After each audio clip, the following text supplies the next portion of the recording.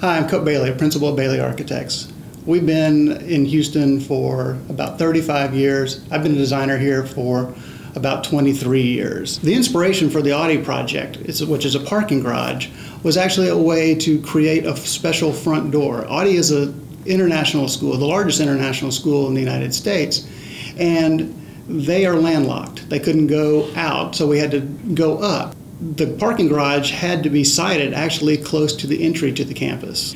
We felt that the mesh was actually a way to do something that could make the garage special, reflect light, and also become something that we could light at night or for special events. And that became a beacon for parents or students entering for special events. And it also became an icon to be seen from the local interstate. It sits about 300 yards to the north of.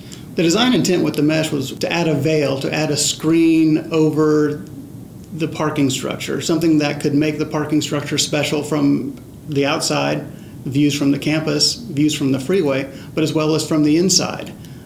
What's very interesting at night when this is lit, you actually see the glow of the light coming up the side, and it actually forms almost a visual wall or visual screen between the interior and the exterior of a garage, really making you feel like you're not in a precast parking garage. Cambridge helped us in utilizing the mesh really by helping us determine sizes and cost of that and what we could work into our budget. From that, we actually then took the amount of square footage we could have and really were able to install that in the areas that were most applicable or most important to the school and to the building.